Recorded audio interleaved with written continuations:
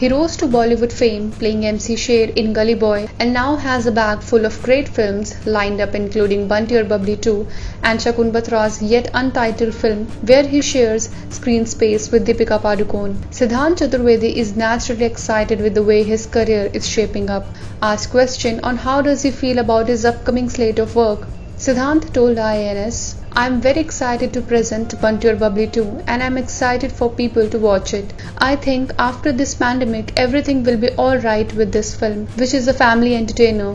He is overjoyed because he gets to work with actors like Rani Mukherjee, Saif Ali Khan and Pankaj Tripathi in the film. "It is a great film. I had great fun shooting it, and after such tough and dark times, people need something very light and fun. I'm really excited for this film," he said. Siddhant is also looking forward to working with Deepika Padukone and Ananya Pandey in Shakun Batra's next. He says the film belongs to a genre that has not been tried in Bollywood before. The excitement is that it is a genre that has not been tried in Hindi cinema yet. The film is nuanced and has a lot of details. Shakun is a great director.